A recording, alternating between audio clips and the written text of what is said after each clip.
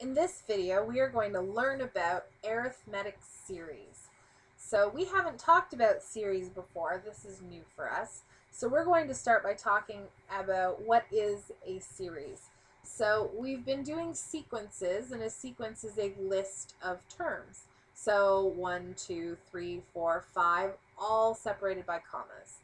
Now, a series is what you get when you take all of the terms in your sequence and you add them together. So a series is the sum of the terms in a sequence. So you'll notice there are 3 examples down below, and you'll notice all of them have addition signs in between to show that the terms are being added.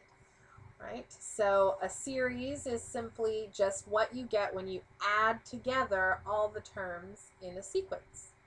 So an arithmetic series is a series where you're going to take an arithmetic series and add up all of their terms. So an arithmetic series is the sum of the terms in an arithmetic sequence. So what is an arithmetic sequence again? That's a sequence where we are adding or subtracting by the same number every time to get the next term in the sequence.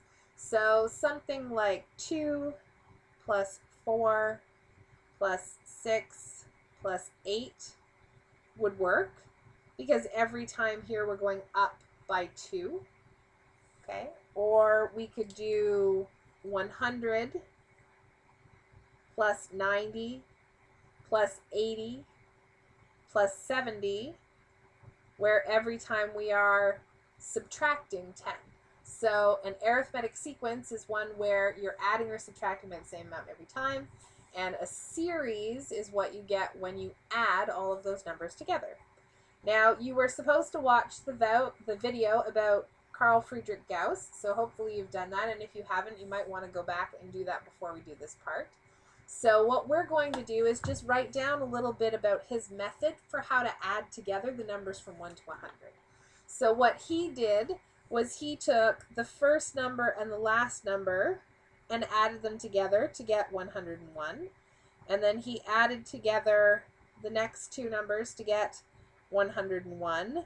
And he kept pairing them up into pairs that added to 101.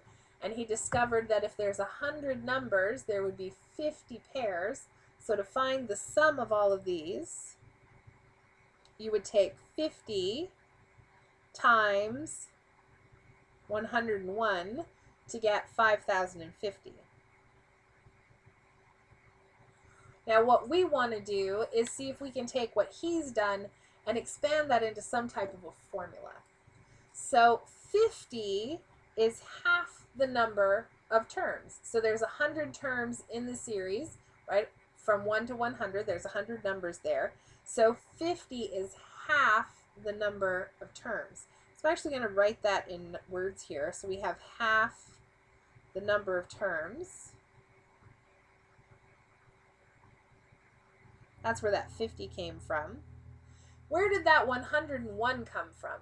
Well, in this case, you could say we added the 1 and the 100, or the 2 and the 99, or the 3 and the 98, but it's easiest for us to say that we've taken the 1, which is the first term, and the 100, which is the last term, and we've added them together. So this is times what you get when you take the first term and the last term and add them together. And that's going to give us our sum. So I'm going to write out a formula for Gauss. So we're going to say the sum. So we're going to use the letter S for sum. And just like we did with term, we're going to put a subscript on it. I'm going to do Sn, so the sum of the first n terms is going to be half the number of terms. Now in all of our formulas we've done so far, we have used n to represent the number of terms, and half of that we're just going to divide it by 2. And then that's going to be times the first term. The first term would be term 1, or we can use the letter A. We're going to save that for our explicit formula. And the last term would be Tn, right? So if we were doing 10 terms, it would be term 10, or 100 terms, it would be term 100. and we just add those together. So this is one of the formulas that we can use to calculate the sum of an arithmetic series. Now there is another we can do, which is something we call an explicit formula, where we just use n in the formula and no other letters. And to do that, we're going to take what we've done here and see if we can expand it using the formulas that we've been using so far. So I'm just going to recopy down Sn equals n over 2 times t1 plus tn. So I like the n over 2, that's okay. The t1 and the tn I'd like to replace with the other letters that we've been using. So I'm going to say Sn, sum of the first n numbers, is n divided by 2. Now term 1 is the first term, and in our other formula for arithmetic sequences, we use the letter A to represent term 1. And when we did arithmetic sequences, we said there was a formula that we could use where Tn was A plus n minus 1 times D. So what I'm going to do here is, instead of term 1, I'm going to put in A plus n minus 1 times D.